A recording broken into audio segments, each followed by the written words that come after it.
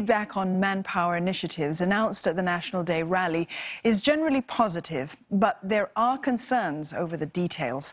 That's what Government Feedback Unit REACH has found. In an interview with radio station CNA 938, Rahayu Mahzam, Vice Chairman of the REACH Supervisory Panel, said Singaporeans welcomed the option of working longer. But there are questions about how the initiatives will be rolled out and how CPF contribution changes are going to affect workers. On the employer side, there's also that concern of costs and how that would mean for them.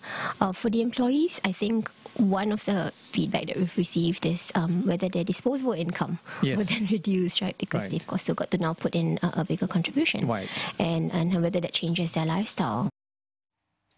As for announcements on preschool subsidies, Ms. Rahayu said those were very well received by young parents as they'll significantly reduce expenses.